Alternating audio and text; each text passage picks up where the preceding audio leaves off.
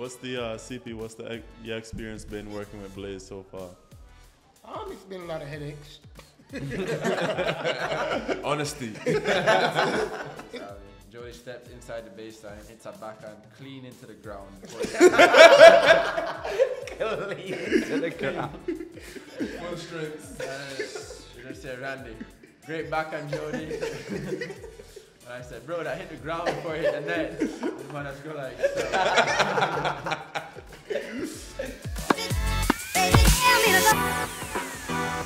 What's up, everybody? Welcome to the Changeover Podcast. This is our second episode for the week. We're in Santiago at the Panamerican Games, and we're with the Jamaican Davis Cup team. Thank you, Randy, Blaise, and fitness trainer CP for coming on. It's been a long time coming. These guys have been supporting the podcast from the beginning, so thanks for them for finally coming on. I guess we can start by congratulating you guys on your recent successes in Davis Cup and also you, Blaise, on the Pro Tour. Can you give us a little bit of breakdown about how your first, I guess, professional season has gone since you left school? Yeah, well, I was in college for 4 years, and I just recently graduated in May. So the transition from the college to pros has been tough at times. A lot of mistakes made, especially him getting mad at me. But a lot of wars, but a lot of learning for sure, and it's helped me grow as a person and player. And yeah, a lot of the success has been to do with me maturing off the court, and then also on the court. That helps. So you feel like you kind of had the level even when you were in school, but it was some of the other stuff in between that made you, I guess, your first season on the Pro Tour, like especially breaking through into the challenges already so quickly. You think that's more about maturity and stuff than actual level of tennis? Yeah, well, I mean, I struggled this season for Tennessee. I didn't have a very good season. I was playing at number 3 and losing a bunch of matches. And then it kind of just, in the future, as I started winning a lot of matches with you guys, we were Huntsville and San Diego. And we were playing a lot this summer, and I kind of just kept building confidence. And then, yeah, you start to believe after a while that, okay, I have as good a serve and as good a forehand as basically anyone, so why not? Yeah. And we talked a little bit of how you like to play, not to give out too much tactics, but you feel like the clay courts here, like slower surfaces, kind of give you more time to like get the ball high on players and take big swings on your forehand? Yeah, losing more time. This kick serve jumps a lot, but these guys are obviously better movers than me on the clay, which gives them an advantage over me. So if I can just improve the movement on it with the help of this guy, then we can. What's the CP? What's your experience been working with Blaise so far? It's been a lot of headaches. Honesty. It's been a lot of headaches, but it's also a learning process too. Him coming out of college had to mature a little bit more on the professional level, not where you're in college and everything is laid out on a daily basis for you. From the time you wake up, you got schedule. It's kind of some of the same thing, but you kind of have to be able to want to motivate yourself too, because now you don't have a team. It's you and your coaches, and of course the coach is going to be a little bit older, so you get a look. We have a different viewpoint than he does. So when we say 8 o'clock, he might think 8:05. No, it's 8 o'clock. Okay. But it's been good. I think he is. Since I've seen you in San Diego, I think he's matured a lot, and you've gotten a lot better. Okay. So we've seen some signs of. What's your stress level been like? It's still high, through the roof every day working with Blaise? Got a couple of grays, but it's honestly, it's kind of worth it too at some point. I mean, with anybody else, you're gonna get the level of ups and downs. Being a young man, trying to find your way as a professional, and you was never a professional before. So now that he's learning how to be a professional, it comes with a lot of stress. But sometimes it's just good stress. It's not all bad stress because the winning kind of cures a lot of that stuff. Yeah. And Blaise has been doing a lot of winning recently. You spoke about struggling at Tennessee. We have to get into that specifically, but how much does it help having Coach Mel and then CP on the road with you when he's not available, Mel? How much does it help you having their guidance, and what do they give you that helps you to perform at a better rate than you were at Tennessee? Yeah, I mean, so much. These guys. CP's been with me since I was 10 years old. Mel has been with me since I was 9 years old. So these guys have been with me throughout my whole tennis career. So that for me to go through juniors, go through college 4 years, and then to come out, and I feel like I'm finally ready to play pro, and they still have my back, and they're still working every day like that improves my game a lot. What about Randy? There's a team member there missing that has not said a word for this podcast so far. I mean, I have been with him since he was 9 years old. We have trained a lot together. We spent a lot of time together. One of the first stories I heard about you was like, I think Randy traveled to Europe with you to play. You were playing grade 2s or something, or grade 1s, I don't know. And you plugged in your PlayStation into the wall. Electricity went out in the whole hotel. Not even one room. It was 2 different rooms. 2 different rooms, and they come back and they put the lights back on. They have to turn off all the lights, put it back on, and the man say, let me try it again. Boom. Bust out all the lights. Too much electricity. I've always struggled with distractions, honestly. Like back in the juniors, it was Xbox. I couldn't go to a tournament without my Xbox. It's never been tennis until now. Recently, I've actually put 100% of my focus in tennis. In college, you have girls, you have partying, you fall out of love with college tennis. Even my last season, you start gambling. I get distracted easily. Right? You start gambling like everybody starts gambling. You got that one? So this is what you do, you know? But so has Randy been any bit of guidance for you, like in your first? Because when you came to your first couple years playing, Randy has been already on tour for a few years, right? Yeah, I will say that the most I've improved in my tennis career in a short period of time was COVID. Me, Randy, CP, and Coach Mel trained every day, 5 days a week for like 8 months straight. And we were playing matches. We made sure to play a match like once a week. And after that, Randy went out and he just didn't play much. But whenever Randy played after that, he had some of the best results of his life. And I went after that. And right after COVID, during COVID, I went back to Florida and won like 32 matches in a row. And we won the NCAA. So I think a lot of it had to do with him and Coach Mel. Yeah. Before we go into your NCAA season, so Randy, what's it been like for you, like playing these matches now that you're officially not a professional player anymore, but you still come back for matches like Davis Cup and Pan Am Games? Because, you know, arguably the level is higher now than it was like when you were playing. I mean, the results speak for itself. You did well at Davis Cup and also almost pull off a big win this week. Has it been any different playing these matches than before when you were actually training every day and stuff? When I'm in the match, it doesn't feel too different because you get into that, you know, competitive mindset and you just competing, you're just trying to win like every other match. So I don't really view it too differently once I'm in the match, but I will say like Blaise said, that COVID year was really helpful. I actually think, even though I had been playing for a lot of years, training with Blaise, I actually learned a lot from Blaise as well, like how he trains and, you know, having a really, really good practice partner. It helps. Sometimes we had at least one. That's true. Yeah, there's a period of time where there's some bad practice in there. Guaranteed. Like coming skull hot from the beginning, you know, practice going mash up. It's happened once or twice, but aside from those days, obviously there's a little less pressure because, you know, I'm not actively traveling every week and my ranking doesn't matter as much, and so if I do lose the match, it's not really, it's, you know, less consequence versus where you're fighting for a point. You need that point to get your ranking up. You know, you need to do well, make money that week, all that stuff. But I like to keep fit. I get to train and I play all the time still. So I have confidence when I go out on the court. So it doesn't feel too different. And then once I start competing, especially if it's going well, it's kind of easy to keep it going. Yeah, I feel like not to break down your game too hard, but like I remember when you were competing, like we go to tournaments, you're trying. I think maybe the problem is a lot of the time you're trying to improve. You know, like while you're playing, you want to be improving all the time.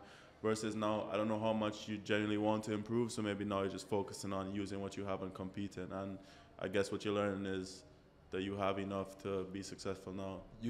When you were playing, you had this obsession with your backhand. Like you would always be. Should have seen the doubles today. When he went, Doubles today was not pretty. The man is like this. I said, bro, just play tennis. He just flips the racket 3 times and he does the shadow.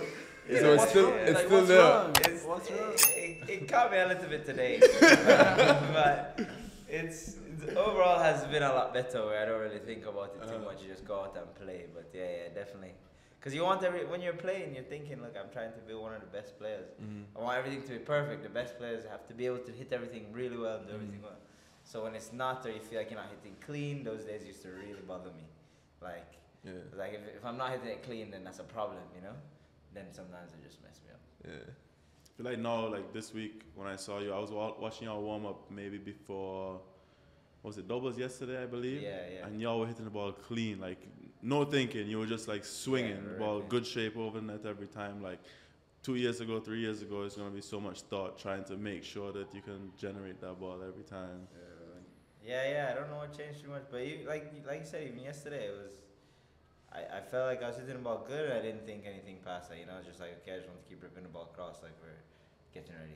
That was it, that was the thought process. Darian told me that y'all was just cracking serves and cracking forehands in doubles. That's the game style. Like, and even in the singles too, because I think y'all were playing singles at the same time. I had just finished warming up, and Darian said Randy and Blaise out there cracking forehands. I mean, that's what we work on. We just spent hours going forward and cross. That's what Coach Mel teaches. High over the net. Yep. All right, Blaise, back to the so your season at Florida, the undefeated season. Was there any point at the beginning or middle of the season where you thought that maybe you can go the whole way without losing a match? Did that cross your mind, or you were just taking it one match at a time? Yeah, no, it was a goal going in because I knew the 3 guys playing ahead of me, and even the 2 guys playing behind me were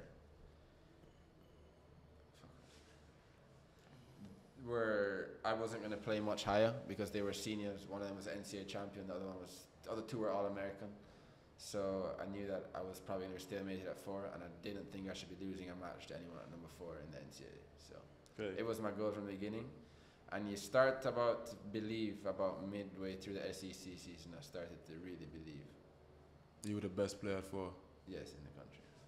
And then, is there a specific situation that happened, like when you transferred to Tennessee, that made you lose a bit of confidence, or do you think it was maybe the indoors, like just different scenery, or like you have any idea what it could have been that made you like have a tough time at Tennessee in that transition?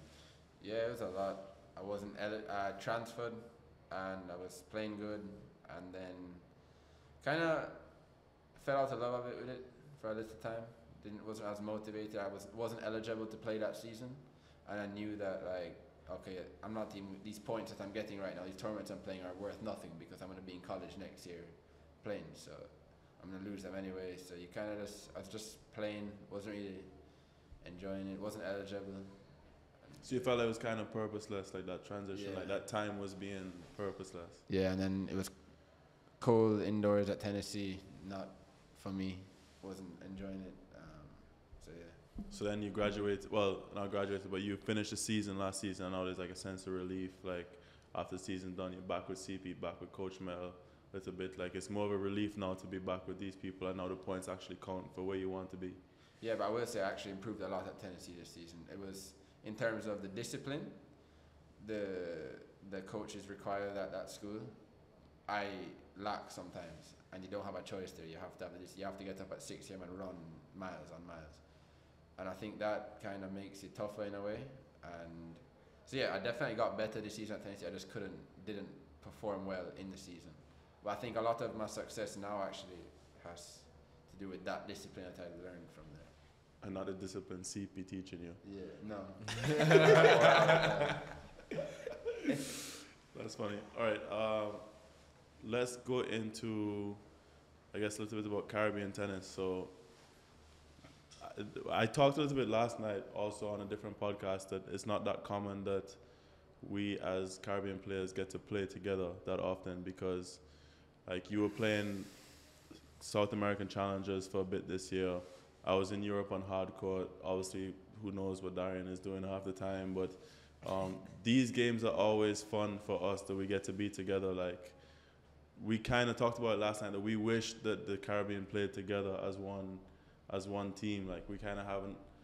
I feel like we'd have a better chance to be successful against the big countries than if we played individual. Do you guys kind of feel that way too, or is it not that easy for you guys because you've also been successful recently?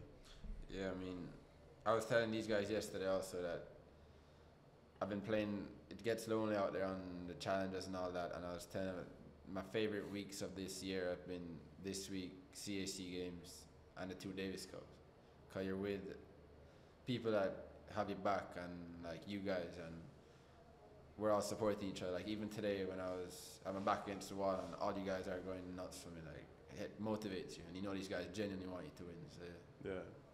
No, I felt the same way. Like I was playing first round here, and I don't know how many, 20 people watching maybe, but like 5 of them was you guys. Like, and that's 5 more than I normally have at tournaments. You know, it's 5 more faces to look at. So it's fun to have. So rough. Yeah, it is rough. It is rough. Blaise is right. It is lonely, and like that's why I kind of wish that we had more weeks like what you described, Davis Cup, where we can be together. Like we always look forward to these games, CAC, Panamerican Games, this kind of stuff. Yeah, exactly. So Randy, what about you? What's the next step for you, seeing that you're in the retired life? I tried to get him out the retirement. Me too. Me too. Please come to this tournament. I'll Man is telling me, yeah, you can play this and this. No, when I saw y'all hitting I'm old, bro. The hips hurt and thing. when I saw y'all practicing yesterday, I said, Randy, sure you don't want to come out and play some doubles? The ball feels good, but You don't miss traveling and playing?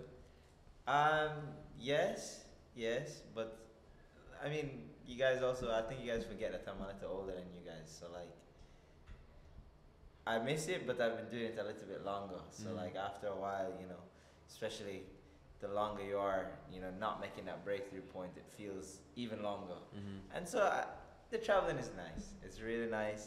Playing tennis every day is a beautiful job, I love it. You know, I could be on the court for hours, but, you know, life goes on. You have to kind of figure out what goes on after and set yourself up for the future. And so that's what I've been working on recently. But do you feel like you did it the wrong way? Yes. Not wrong. I wouldn't say wrong. I made some mistakes. No, but I feel like you did it to the best of your ability. But I think that you never actually gave yourself a full chance, because what the Randy that I remember when you were living in Plantation was that you would practice at this country club and practice being like spend hours on the court, but it's not actually practice because you're playing like little like half court doubles tournaments and these pro-ams to try and raise enough money so that you can afford to pay for gas to drive 9 hours north to stay at the worst hotels possible to play these futures, you know? So it's like half the time you're trying to make enough money to play that you don't actually spend time preparing for the tournament, and then match day comes and you're spinning your racket doing backhand shadow swings. No, I mean, you're right. It was always, and you know, that always is something that I felt at tournaments. Whenever I played like 3 weeks of tournaments in a row, my first week was always the worst, and by the second week I started to play some good tennis, and third week I was like, all right, now we're playing tennis, you know, because I've been training now for 2 weeks, good players, properly just focusing all my energy on just tennis.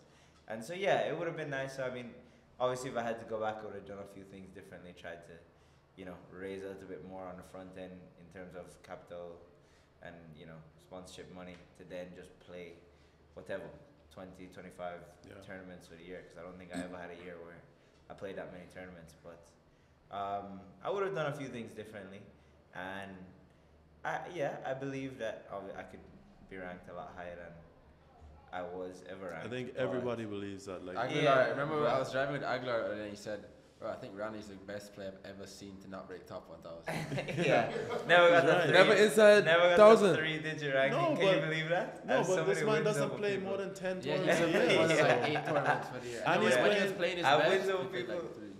Well, they're now top 100, but they weren't at the time, so I don't know if that counts that way. We'll but take it. Still.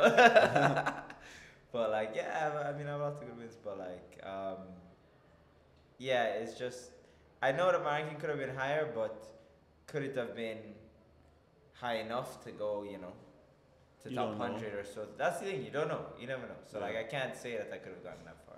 Yeah. But I know I definitely could have been higher than what I was ranked. That's what's hard for me. Like it's kind of sad that tennis is that way, because you didn't have a chance to actually fulfill your full potential because Or maybe you still do have a chance if you come back. If anyone listening Catch wants me to on sponsor Randy. I'm trying, don't worry. But yeah, you didn't have a chance in previous years to fulfill your full potential because you didn't actually give yourself a full calendar year, not only full calendar year of tournaments, but also full calendar year of actually preparing to play and that sort of stuff. Because like what Blaise and you said, like you've beaten many good players. I don't think anyone is happy to see you in the draws, especially if you're outside 1,000, you're going to be in qualies. It's like no one's liking that draw for them, you know? Yeah, I mean, it's actually crazy that since COVID, that was one of the years where I actually had just time to train, you know? And since then, that year, I feel I improved so much that I've been so comfortable since then, you know? Since then, I've had consistent, solid results. Not consistent because I don't play consistently, but I feel so confident in my level since that much training because we put in so much work that now I know that I can play at least a certain level, you know? And so maybe the chance to train more or, you know, but at least I feel like I got, you know, to that level, and it was nice to have a year of just like training and, you know, fully focusing just on tennis. What do you think in your game was the biggest thing that didn't allow you to be successful? When I, aside from the spin in the backhand, the main thing, like right now, if I was to like make the best tennis version of myself, I would get my legs a little bit stronger. They're strong, but like Brother, what? late. I'm telling you, bro. What? I'm telling you, they're strong, but like late in a third set, that's what matters the most. Yeah, because you played 3 matches this year. Yeah, probably. But like, and then I think like just being able to serve a little bit better, serving better, and then just making the backhand a little bit more solid. Once the backhand's solid, I can get enough time to get the forehand, and that's the game style. That's what I'm gonna do. If I get a few forehands in the rally, I feel comfortable, you know. That's all. Do you feel like, because you coached for how many years at North Florida? 2 years. 2 years. Do you feel like your time as a coach improved you as a player at all, or do you think mentally, that theory is most certainly, most certainly it helped me improve mentally.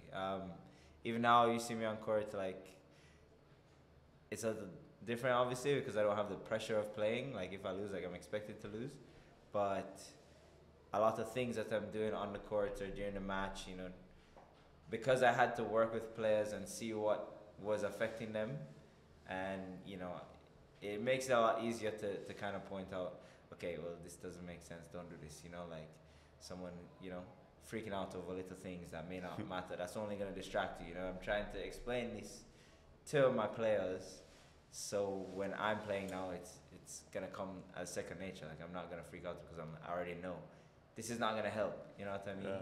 So mentally, I feel much more comfortable on the court because, you know, I'm really just, you know, taking what I learned from coaching. And Blaise, you've been doing a lot of winning, obviously, in the last few months. And you and I were speaking in South America, talking about Mel's coaching style. We weren't in South America, we were in Europe, we were in Holland. I want to know, how much are you focused on winning right now versus improving, and how that's affected your results recently? Yeah, I mean, many players that are listening, if you've played college tennis, you probably know that the coach's main focus is for you to win right now, that moment. Mm-hmm. And actually, Brian Shelton, his focus was actually improving.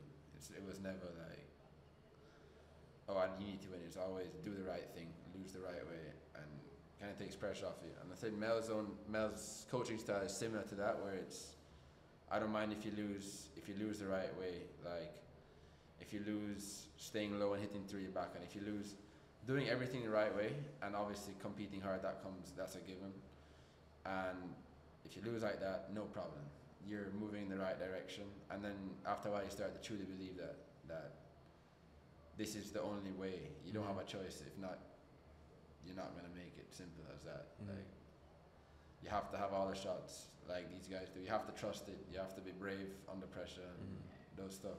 And I heard today also during your match, CP was also reassuring you a lot of the time, like in some tough moments, reminding you to believe and trust your shots and that sort of stuff. How much of your recent results has been about reminding yourself to believe in what you worked on and believe in your level and that sort of stuff. Is that something that CP and Coach Mel and you have been working on, I guess, together? Like, because I've overheard briefly when we were in Indiana, we roomed for one night, and I overheard a team meeting, a little bit of you guys talking.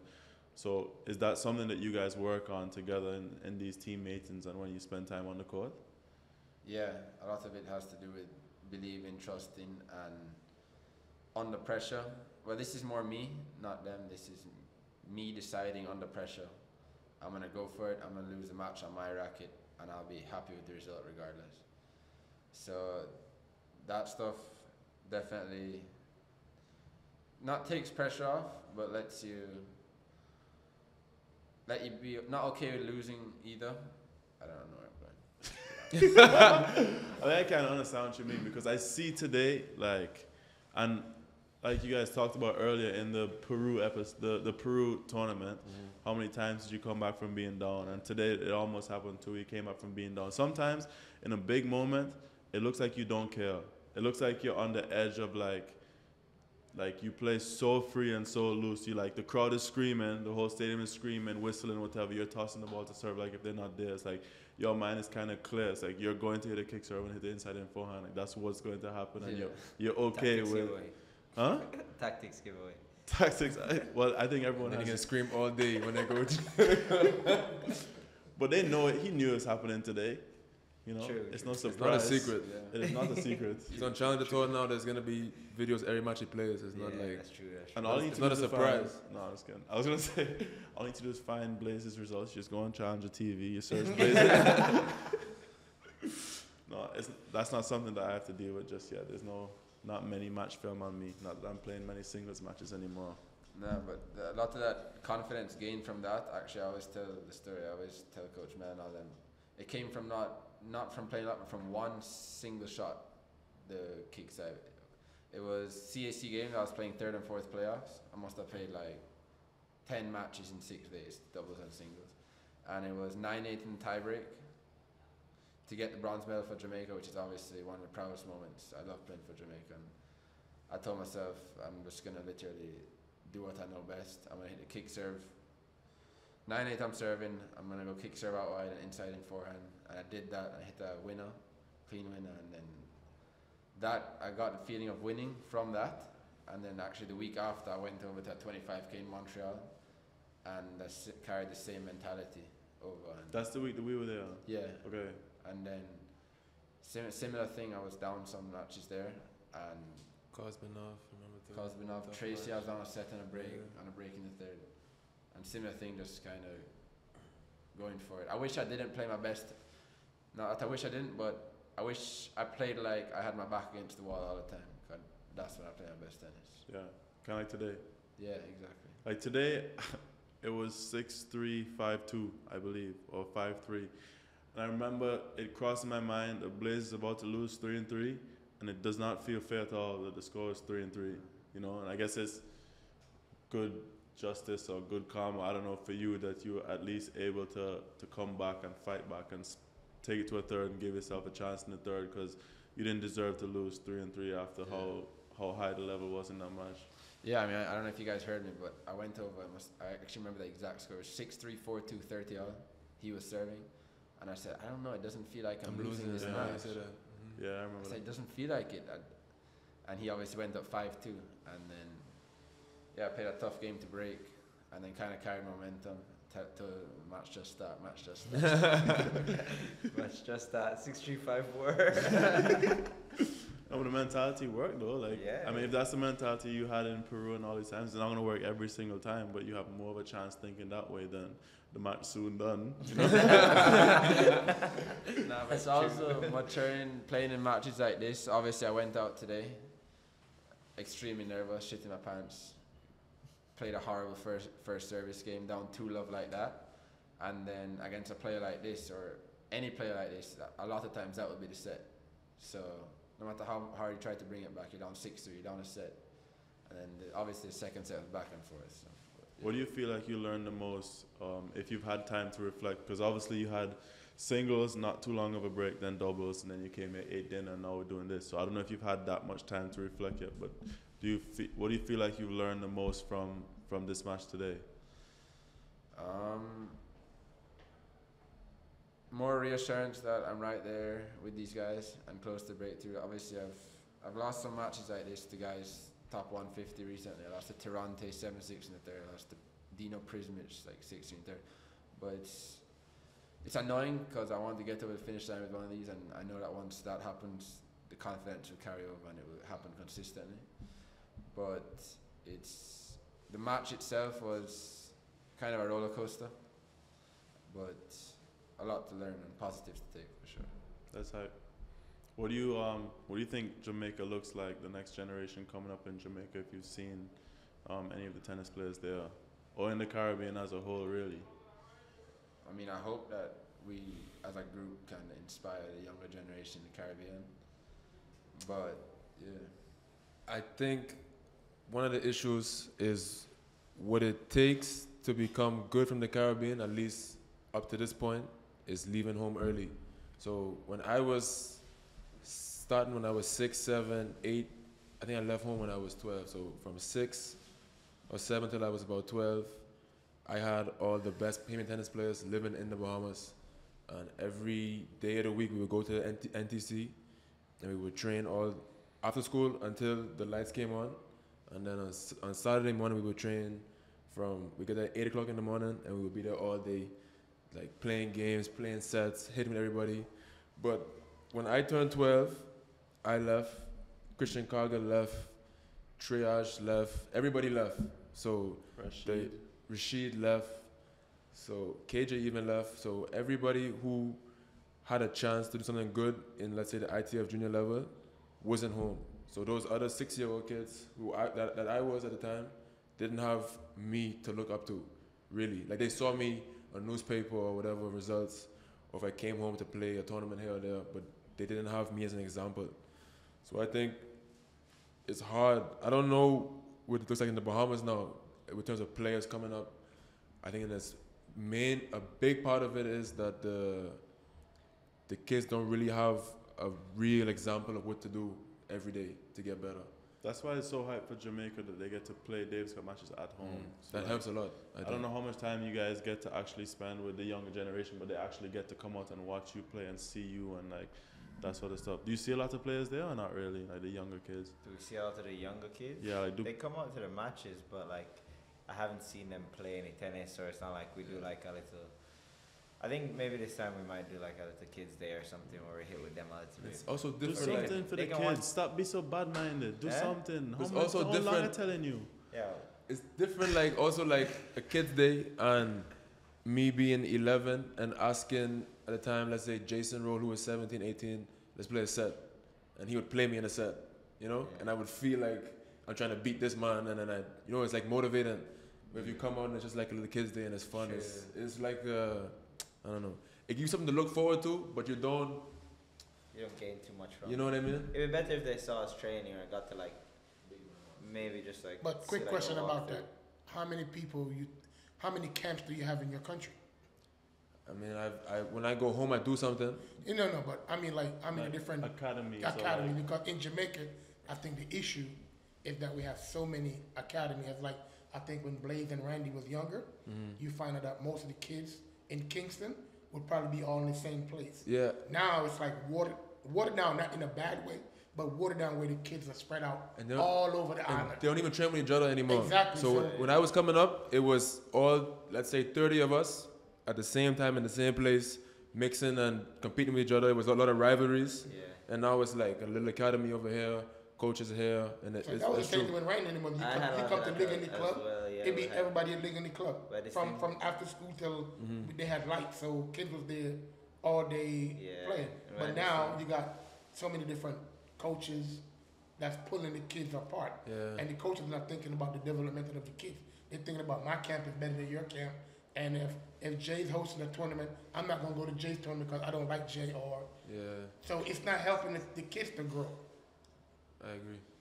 We don't have that problem. Antigua only has like 2-3 hotels that have tennis programs, and I even the program that I grew up in is gone. It's done now. The hotel they're using the tennis courts for storage or some shit. So they don't even. But no, Which is there's sad. playing tennis, and then there's.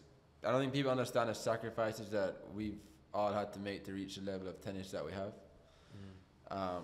Obviously, the kids will look up to them, but tennis is an expensive sport for sure. And obviously, in the Caribbean, not a lot of majority of the population is not that well off. But it also takes like, what age did you move home? Pardon me? What age did you move away for tennis? I graduated CXC at 16, so I was like 16 or So we all 17. moved I moved Wow. late. Like, I think I moved. I was I was pushing 14. 13, 12, He was 13. 14. Yeah. I think I missed my chance. Like, not missed my chance, but like my fifth form year, I was playing tennis once a week because I had to do 10 CXC subjects. I would only get to play tennis on a Friday, maybe a Saturday. I'd play tennis once or twice a week.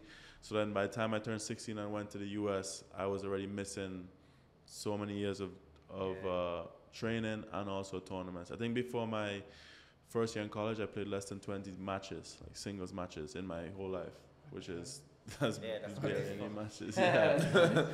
I'm moving like It's Randy. a miracle you're this good. I'm moving like You could have been Roger Federer, but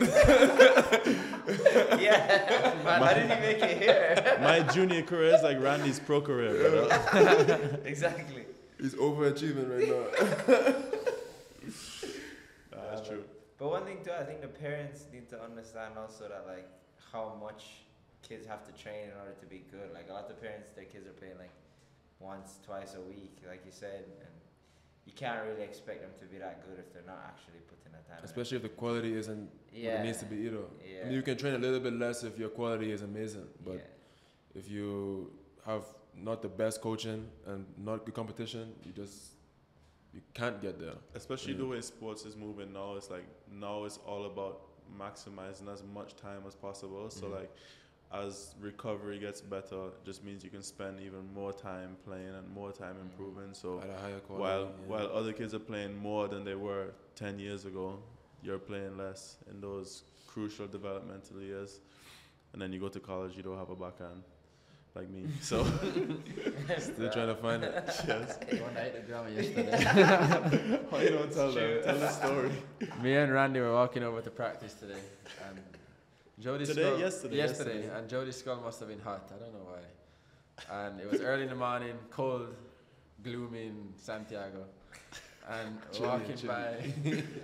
Jody hits her first serve. The guy hits a return outside the doubles alley. Jody steps inside the baseline, hits a backhand clean into the ground before he hits Clean into the ground.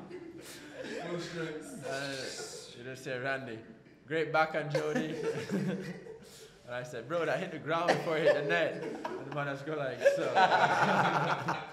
I was fighting for my life, brother. Like I got no. I Tough was. way to start your Wednesday morning. Yeah. I played the first game, got broken. Played the second game, he held. I look at Evan and Omni, and I go, bro, I'm getting cooked. So, me being a trainer in the group, to all you guys, what's next? And where do you see yourself in the next year going into the Olympics and even after the Olympics? We start here. I talked a lot. You can go with Justin first. What's next? Like immediately after here, or just? Because I mean, you know, this is behind us right now, so we're moving forward. So I plan to leave tomorrow night to play a challenger in Guayaquil, Ecuador, and then try to get into one in Lima as well. And then there's a 15K in Boca where I live. I'm gonna try to play that as well, and maybe sneak the ones at the end of the year with Blaise, the Brasilia and Temuco. Those are the hardcore ones. I think I'll go there too. So And wasn't high. But yeah, my goal from 4 years ago was to qualify for the Olympics next year. And I had a lot of interest the last few years, so I'm behind on that goal, but I still want to make that happen. I think I would have to, if I didn't get to the medal rounds here, I would have to probably either be ranked extremely high, inside the top 100 or so, or maybe if I'm the highest ranked player from the region, you have a chance to get a wild card. So that's what I want to do in the next year find a way to get my level up to there, chase down Blaise and Darian and Nick Hart and those boys. So that's what I'm looking forward to doing in the next year, and just staying healthy. So I feel I can do it. That's been good for you the last, 2 months, 3 months? Yeah, I've been healthy the last 4 months. So 4 months, that's good. So Lord willing, we stay that way. But yeah, feel good. That's what I'm looking forward to. Randy can't talk because he's retired. Alright, let's see. I think maybe there's a challenger coming up in What are you talking about? Sweden. I got to get ready for ATP finals coming up. You want? I looked at the 250 schedule. Nah, for me it's different. It's a little different. But still, a lot of tennis is going to be involved because we have Davis Cup in the end of January and we're playing at home. I'm always, preparing to do my best at Davis Cup. I'm an essential member of the team, so I gotta be training hard. Whenever Blaise is, finished with his season fully, he comes back to Jamaica. We're gonna get after it. So I'll be in Jamaica, and I'll keep up. I'll be training hard. Sure, Anna's happy about that. Spending time with my Twinkie. Anna's calling. Shout out Anna, my baby. I love you. Shamelessly in love, this man, dog. Yeah. But yeah, I'll be spending time with her. Setting things up down there to live and become a more normal member of society. But for the short term, I'm definitely gonna be training hard. Before we move on to Blaise's part, but is that something that you miss, like this phase of your life? Because you and I are more similar to age, and I definitely look forward to that part of my life, like settling down, living in one place, not having to travel all the time, getting a dog, little stupid things like that. No. So on the back end of things, it's wonderful. It's so much more relaxed. It's structured. Even the last maybe 2 weeks, because I just moved back to Jamaica.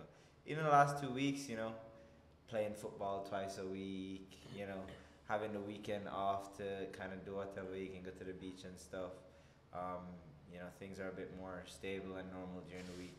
It's very nice. I mean, obviously there's glamour in the professional lifestyle and everything, but there's also, it's wonderful. I get to spend every day I see Anna.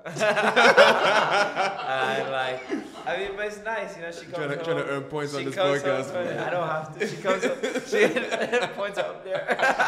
It's nice, you spend time, you see your family a little bit more often, it's much more chill. Yo, didn't you give Anna's family COVID? Is that how that works? Excuse me, don't. Oh, whatever. Because somebody was thinking what was the story like? Did I do what? Weren't you in the house with them and there was a COVID outbreak? What was that about? No. All right, we'll get it correct if you guys said something like that.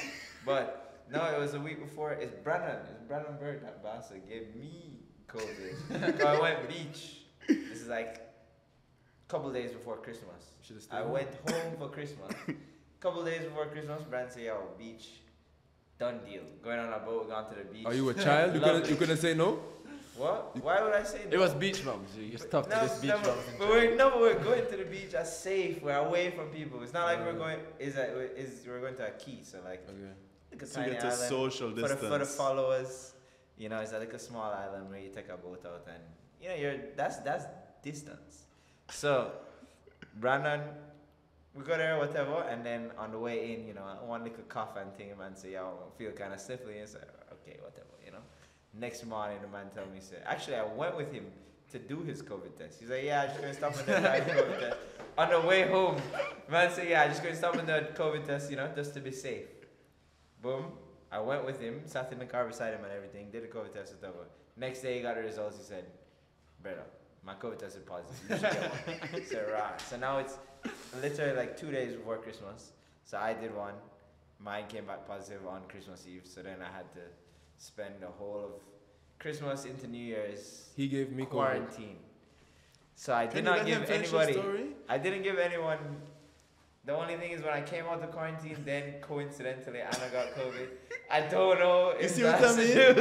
You see what I mean? She got it after, but no one else in her family didn't get it. This one was So I worse. gave it to her, exactly. So He starts feeling sick, like, what was it, like December 19th. 19th? He has to go home on when? The 22nd? My flight's the 23rd. I'm in Boca. And then I start feeling sick 19th. My flight is Negative until the 21st. Then I test positive 21st. Then maybe 22nd or something, you start feeling sick. But then by the 23rd, I He go tests negative. negative. So I can go home for Christmas, and he was stuck by And himself. I test positive. and you went home. And I stayed in Florida. I stayed in Florida by myself in That's the pandemic tough. for Christmas and New Year's. That's tough. At least I was at home. That's tough. I'm out. And this one gone left you. That's I'm horrible. out. I just left me there. Horrible, God. horrible. All right. Crazy. Blaise, back to the question. Back to CP's question. Your turn. Where you see yourself in the next, next couple of years? Next year. What, Next short year. term, long term? Both? 1 year. Alright, I've goal. I've definitely. Well, actually, when I was starting my pro career this summer, I set out my goal for the end of the year to be top 500, and of course, I've done that. I'm at 420 now. I have no points to defend until June next year, so definitely a goal of mine is Roland Garros and Wimbledon next year. Going to push hard for those. Well, I didn't long term. Within the next year and a half, 2 years, to be inside top 100, I definitely have the level. It's just consistently doing it and being disciplined consistently. Of course, when you go back to Jamaica, you get distracted sometimes. Why you looking at me? It's a good life in Jamaica, as Randy was saying, but that can also be a distraction. So what I've done well this year is limited my time there, not spending more than 2 weeks at a time in Jamaica. So, limited time in school, limited time in Jamaica. So. Well, I'm actually doing my master's online, so I'm still in school technically. Okay. And you? Me, Yeah. since I switched my priorities, I guess in my tennis, like to focus on doubles in the last, it's been about 2 months now, 2.5 months. I've been very successful, and not that I didn't have belief before, because I did. I just felt like I never actually trained my doubles. Like I was always relatively successful. Like a couple years ago, I was 500 in the world. And like I said, I never actually trained doubles, but now my belief has gone up that I have these areas of my doubles that I can improve a lot, and I already have improved a lot. So yeah, definitely I believe I can be top 100 in the world. I don't know how soon that would be. I try not to think too much about that. But then, like I said, I've been successful recently. My last 3 tournaments was 2 wins and a final, 2 25s and a 15. So, and I only have 20 points to defend for the rest of the year. So hopefully I can finish the year strong, and I think I have maybe 6, 7, 8 tournaments left. Hopefully I can be in the challenges by the end of the year. If I can get inside the 300s, 200s, and play a full challenger schedule next year, I think that's when you really start to move. If you can play a full challenger schedule now, every win is more rewarding. If you make deep runs, it's more rewarding. So yeah, I don't know. I don't want to set like strict ranking goals, but I feel like once I break into the challenges and I have deep runs there, then see how my career goes. That's how I feel for the next year, next 2 years. Yeah, but you guys have a great group of friends. How come you guys don't come together more often and train together? Like I know we've been flirting with the idea of doing a camp in Jamaica in December. Yeah, I've been begging. I know me and Coach Mel is kind of excited because he's like, CP, you planning a camp in Jamaica? You don't tell me about it. But I was just flirting with the ideas because I think you guys have great camaraderie, and I think this will put you guys in a good start to start off January and February. For sure. You do 2, 3 camps in Jamaica or Barbados, wherever we could go to train. The issue with that is, I think Justin made that point a few weeks ago on a different podcast, is that we don't live at home either. So the small chances that we get to spend time away from our, like where we train in Florida, we would like to spend it at home with our family as well.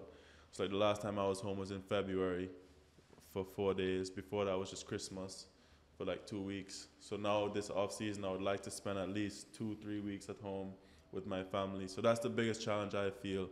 And then in terms of scheduling, like it's challenging because we're all good friends, but at the end of the day, we're going to put our career first. So, for example, Blaise is not going to come and play indoor hard when he thinks he can play South American clay. You know what I mean? And I wouldn't want him to do that for me, just like he wouldn't want me to come and play South America clay. You know what I mean? No, I get that part of it. I think it's challenging. But then, with that being said, I also feel like once we all get to similar rankings and we're playing similar level tournaments consistently, then there's less options. So then we will be playing, hopefully, the big tournaments together at least, you know, and that we'll spend more weeks together. And then also now that Blaise is out of school, I'm sure we'll spend more weeks together, like having little weeks here and there. And yeah, exactly, that sort of stuff. But it's definitely, preseason training is definitely something I've tried to do, like the last 2-3 years. It's just, like I said, no one's gonna, like Darian's not leaving Barbados to come to Antigua for a week during Christmas. And Justin has to spend time with his family. I'm assuming Blaise as well, Randy too. So that's what makes it challenging about that time of the year. But for sure, I think it can happen in the middle of the season. So I think, but honestly, I think for next year, I would like to probably play more weeks that you play as well. I think we have similar game styles, like similar surfaces, and get along well with CP and with Mel. And Mel has been nice enough whenever I'm on the tour or even here, watching my matches, and we talk through everything. And he's been helpful to me as well on the road. So I would definitely like to kind of see where tournaments can align in the future. And even play little doubles in Holland. Yeah. Working on his backhand return. I told him before, I said, yo, I'm going to play this and I'm out. We play one match. We killed some guys 3-2 and then he fell out of me. I think quickly before we move on, we should just say, I just want to say how much I appreciate Coach Mel. Like, he's never been my specific coach or anything, and I've never actually worked full sessions with him, but every time he's seen me, he's been very good to me, especially this week, like me not having a coach here. The first day, he was making sure that I knew the bus schedule, making sure that we had practice course, that sort of stuff. If I had any questions, I was asking Coach Mel. So I just want to say, Mel, if you're watching, we appreciate you. And hopefully, by the time this episode comes out, everyone with the family back home is healthy now and feeling better. So, thank you for that. And big up CP too. He always bringing energy on the side. I wanted to ask you. Yo, CP needs to sit with a bag of ice on his head. Skull hot. Cool him. Yeah. I know you big into track and American football. So what's it like for you be on the sideline at a tennis tournament and all the tennis etiquette and have to be proper and this and that, even though you don't really conform to that standard? Like, how do you sensitive ass tennis players? So I don't know if you remember, it was my first tournament was Davis Cup. Oh, when I played Blaise. When you played Blaise, and like the first couple of days, I was just talking during the match. Ref was looking at me. I'm like, what? Randy or Blaise like, you can't do that. I'm like, why? It's nice. This tennis. I'm like, but why can't I talk? You gotta be quiet. I'm like, be quiet. But I have learned a lot. Yeah. But still learning. It's come a long way. And I tell Coach Mel, like, I'm still not mature enough yet to handle some of this tennis stuff because I mean, it's like even the fans. I remember, I think we played Panama. Was it Panama we playing? And the guy was talking trash to Blaise, being rude. And I just stood up in the bleachers. I'm like, if you say it again, I'm going to throw you in the middle of the court.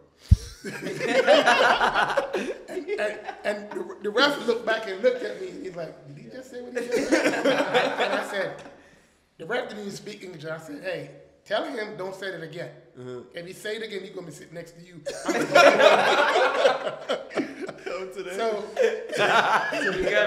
Today, Blaise on the other side of the court. CB goes, go Blaise, go Blaise. The whole crowd goes, shh. He goes, shh, don't tell me what to do. So it's a different. I mean, you know, growing up in America where all our sports is so aggressive, the fans are aggressive. I mean, like even in high school where we probably was on the best team in the country at the time, you got 1,000 kids showing up. We leave town, we have a whole cavalry drive behind the bus, and the crowd just go crazy.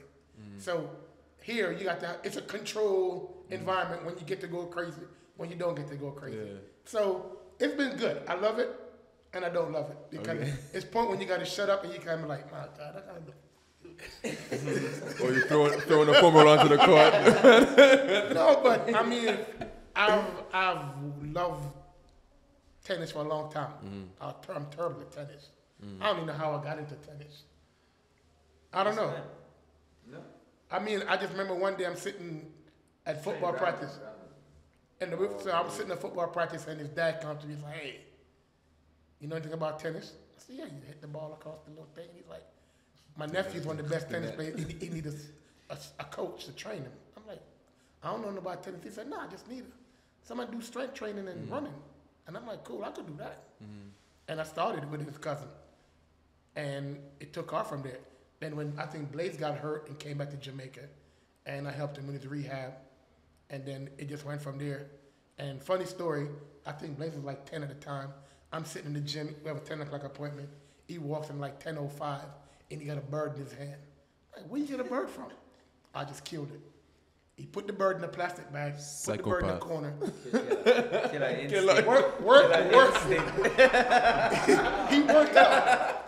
Jay, he worked out. He worked out. Put the bird in the corner, worked out. At the end of the workout, took the bird home and cooked the bird.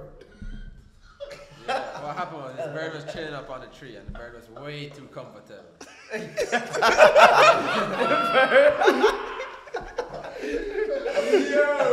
And my family hunts birds. 6 weeks out of the year, it's a thing in Jamaica. You go bird That's true. hunting. My first night staying in his house, I ate pigeon.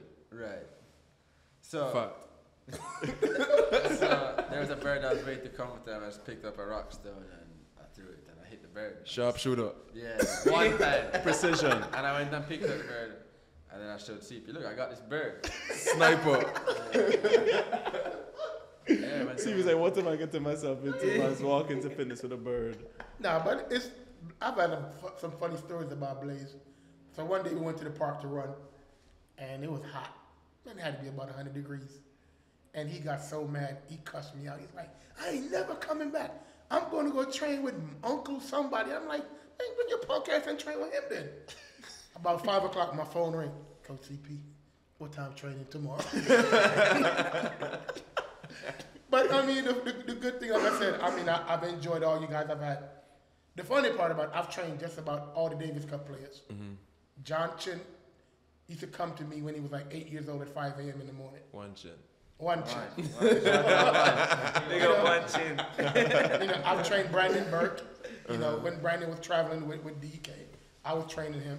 So I've been blessed to have been around some good athletes in Jamaica. And I've gotten good results seeing them. Because I think the first time I got to group 2, I think I was the trainer. I just didn't travel with the team. Okay. And then when they made it back again, I was the trainer. So it's been a good experience. So when I was beating up on Randy in Group 3, you weren't there. No, I wasn't there. You wasn't a part of that one. I don't know. I don't know that one. I'm undefeated against Randy in Davis Cup. Undefeated. And Futures, actually. That's before COVID. That's before COVID. I've never played him after COVID. Post-COVID really dangerous. I've never played him after COVID. Yeah. But yeah, at the end of last year, we had the exhibition thing in the King Alarm Cup. We had a good time. It was fun. And moving on. I don't know if something that will be possible again in the near future, but I feel like that's also good for Caribbean tennis, for people just to see us play, the best players in the Caribbean, to come and travel and play. So whether it's that or maybe we do a training camp somewhere. Even a tournament. Yeah, we need to get more weeks like these, and hopefully in our countries where other people can be involved, and we can do little camps with players and play with other Caribbean players, and also just spend time at home and prepare. That'd be fun. More weeks like these are needed, I feel like. Yeah, they said they're trying to get some futures in Jamaica. I don't know.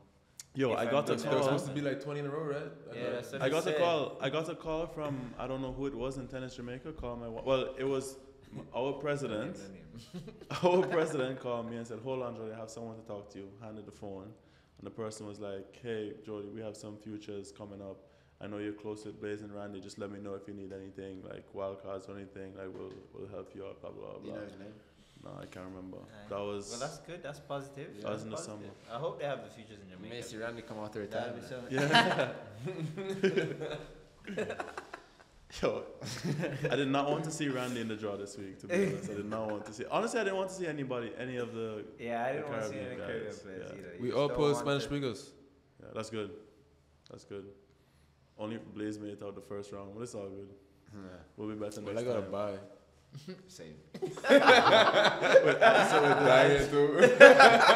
Which means I did the worst. No. No. Anyway, anything else we need to cover before we roll? This was fun. All good? People. Oh, we have 5 people actually bought Pro Stringers already. So if you're watching, if you're one of the 5, thank you. Hope you're enjoying it or it's being useful for you. If you haven't, use the code changeover in the shop. Get a Pro Stringer. $100 off. $100 off. CP, Blaise, Randy, thank you for coming on. Hope you Thanks guys for having enjoyed me. it as well. Domino time. Yeah, time to run some dominoes. Less. Thanks for watching, everybody. See you guys in the next one.